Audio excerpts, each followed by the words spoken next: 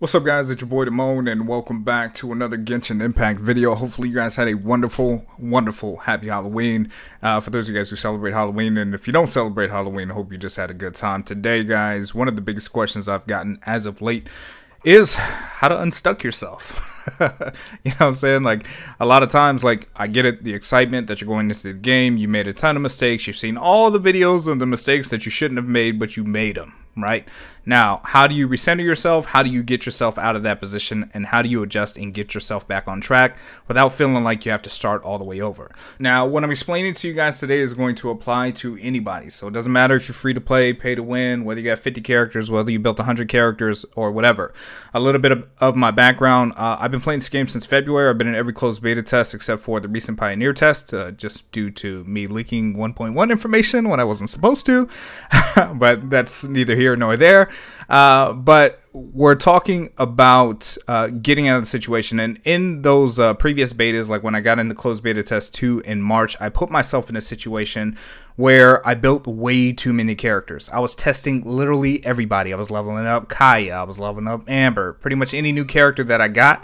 I basically leveled them up and then I put them to the test so I can see exactly what they can do, and damn, Klee talks a lot. So now what happens when you get yourself in that situation? Either you built too many characters, or you didn't really understand the gearing process, or you didn't really understand what you should or shouldn't do, and now you had that aha moment and you're ready to make some adjustments. Where do you start? Well, the first thing is going to be, guys, is just to take a deep breath, all right?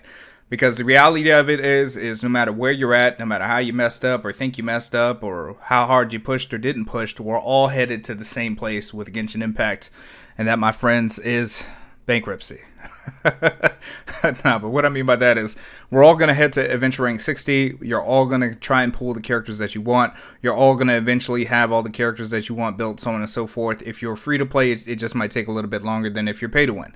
Pay to win, obviously, we're paying for progress, so we're going to get things a little bit quicker. But for my free to play peeps, it's going to feel like it hits you harder just because you have even more of a time limit.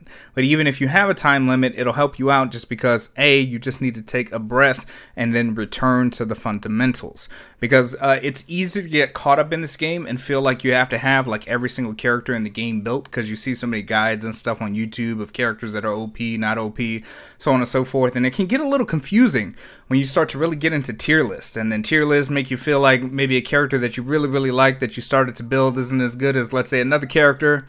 So then you start building other stuff, and then before you know it, you built like 52 heroes. So what I advise doing is just going back to the basics. So what I mean by the basics is this. When you look at your characters, the question you're going to ask yourself is, what is your primary team? All right, so really just back to the fundamentals. So if you got started with Diluc, or if you got started with Lisa or Chi-Chi, or whoever you got started with, start to look at the character and what they pair well with. All right, because chances are the initial team that you were working on was fine. It just maybe needed 1 or 2 adjustments and then you were good. But you might have like went off on a tangent and started just trying a whole bunch of stuff and then found yourself out of resources. Don't worry, you'll end up out of resources anyway, no matter how effective of a process you have it. But when you're trying to get yourself back, especially for my peeps over adventure rank 40, is again, you just kind of dial back into your original team. So for the sake of example, I'll try to keep this kind of semi free to play. So let's see, my team was Xingling, right? Super popular. Let's say I was running with Faisal. Let's say I ran Barbara and Chongyun, right? All fair characters. You guys can pull these. Maybe I've pulled them, maybe I haven't pulled them. Not obviously the superest of free to play, but definitely accessible. So let's say this is my primary team, and I got back to this, and this is just, you know, what the team is that I was working on. I'm going to go back and I'm just going to start focusing on their gear one at a time. Now, the reason why I say one at a time is, yes, are some characters going to use different gear? Like, are you probably going to use electro bonus damage for Faisal? Probably. Are you going to be using maybe physical damage or pyro bonus damage for Xingling? Probably. But with that, it's just going back to the basics, understanding what gear, what stats that you're looking for. You know, looking for the crit rate, the crit damage, the attack percent, and really just dialing in your gear. And what helps is, and this is a strategy that I like to use when I'm doing gear, is let's say I'm farming for a particular gear set. And I found that this is really helpful. I try to go for a 5 set, even if the gear doesn't have a 5 set, because what this does is it gives me a little bit of flexibility.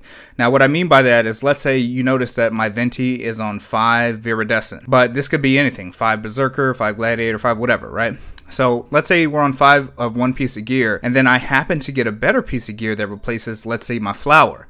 Then I can replace my flower, take this flower for example, and then put it on another character, maybe of the same element that I'm also working on. And then if they have gear, I can just kind of hand that down. What this does is it allows me to really consolidate my time and my efforts and my resources. So technically I'm only building one character, but as I continue to make that one character really, really good or better than they used to be, then I can also continue to build my characters. Now, granted, this isn't as effective, let's say, with Viridescent if you're trying to build like a fire hero or something like that. But if you're using basic gear like Gladiator, Noblesse Oblige, you know, stuff that can apply to multiple characters, this is an effective strategy that you can apply to your toolkit to help you progress. After you guys understand that and really have a firm grasp on, you know, okay, I need crit rate, crit damage, you know, elemental mastery, energy recharge, or whatever for your characters, then it's just basically just going down the line and getting your one team on lock. To be honest, I would say that for free-to-play players, your primary focus really is the first 8 floors of Abyss, because 9 through 12 doesn't mean anything other than the brass tack on the shirt, because the Primo Gems, I mean, you ain't really missing much at 150 Primo Gems a floor, right?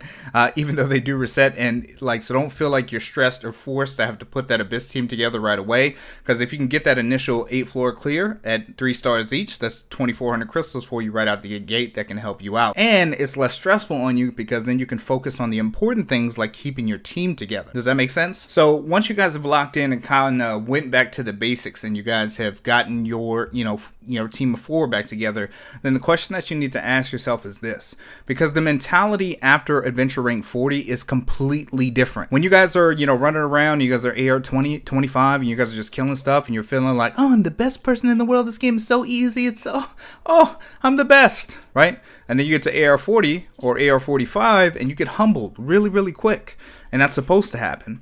But that's, once you get to that point, it's got to be more of a mind frame shift, because now it's no longer, okay, I'm gonna level up as fast as I can. It's more like, okay, I need to look at my economy and I need to look at the resources and materials that I need to put myself back in a forward moving position, instead of just trying to move laterally and keep swapping gear to other characters and, you know, saying, oh, maybe it's the characters that I built, because it's not necessarily the characters that you built that is your kind of lack of progress. It's just kind of spreading your focus too thin. So the question that I like to ask myself is, if I'm feeling super duper overwhelmed, is I look at things like the domains, right? And I try to schedule this because we have a limited amount of energy every day. So I try to set this up to where, okay, let's say I just hit AR 40, I'm out of mats, right? Maybe I have Mora, maybe I don't, maybe I need artifact fodder, maybe I don't. Once I hit 40, if I need artifact fodder, I'm going to start farming domains so I can get spare artifacts. And then if I get lucky and get a 5-star piece of gear, then I'll have the artifacts to do so. If I do not have the Mora and I don't also have the artifacts, then I'm still going to get the artifacts. And then I'll maybe set up a day like on a Sunday or something like that, where I can just go hit up like ley lines, right? So then let's say, you know, I'm over AR 40 and I'm just gonna go hit up this Mora thing all day. This is where all my energy is going. They just gave us a bunch of free resin for the Klee event, and obviously from future events they'll probably give us more, but then I'll partition a day or two to just do these to stack up my resources until they provide other ways to do so. Same thing is gonna apply to character XP. Typically speaking, if I'm doing character XP, I like to wait until I'm 40 plus to do these, but I mean, if you gotta do them beforehand, you gotta do what you gotta do. But with these, I try to set it up on like a Sunday where I don't really have any other obligations, and it's pretty much the free day that I need to get the resources and stuff that are going to help propel me forward. Once I start to do that, what that's going to allow me to do is get a flow. So like, let's say during the week, I'm farming domains to get as much artifacts as I can so I can get my characters right and structuring my team or primary heroes that I'm working on. And then on the weekend, specifically Sunday, then I'm doing resources. If I need to do extra days for Mora or gold or whatever character XP, then I will just do that. But it's not such a big deal to sacrifice a resource or talent book or whatever, because again, we're all heading to the same destination at the end anyway, which is bankruptcy. All right. So that's, I think this is like some of the biggest things that you guys can do really is, we have a tendency, I did this myself, to just really overcomplicate the process and then start to compare myself to other players or other, you know, YouTube videos and stuff like that and see how the progress or success people are having, and then look at my kit and feel like, oh, you know, I got to build this hero or that hero because, you know, I seen them working. But the reality is you don't. You just have to get back and understand that problems are symptoms of other problems. Because if you're having an issue now, let's say you're not really understanding how to gear your characters, or you're spreading yourself yourself too thin and you try to bounce to somewhere else thinking that it'll be a quick solution, you'll just find yourself in the same situation until you fix the root cause, which is, again, just being a little bit spread too thin. So again, just take a deep breath, kind of zero in on your initial team, and then when you need to supplement more characters, like I said, utilize the strategy I talked about where you just build one character, and then as you get hand-me-down gear, just hand that gear over, so that way you're always making one character the best that it can be, and then the second best gear is going to your next character, and then eventually it'll get to the point where all of your characters are just super dope. And then at that point, then you'll start looking at building other teams instead of just individual heroes themselves. So anyway, guys, I really wanted to talk about this today because, you know, the big patch is getting ready to come out.